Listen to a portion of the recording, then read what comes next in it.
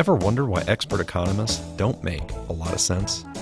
Why governments can spend without ever seeming to run out of money? Why some countries are rich while others are poor?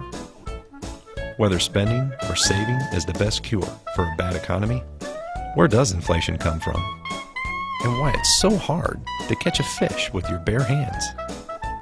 Meet Abel, Baker, and Charlie, three men who lived alone on an island that was far from a tropical paradise, with no savings, no credit, and no investment. Sound familiar? How an Economy Grows and Why It Crashes by Peter Schiff uses illustrations, humor, and accessible storytelling to take economics off its lofty shelf and put it back on the kitchen table where it belongs.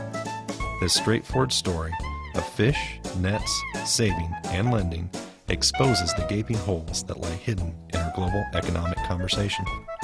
The story may appear simple on the surface, but it will leave you with a powerful understanding of how an economy grows and why it crashes. Available now wherever books are sold from Wiley Publishing.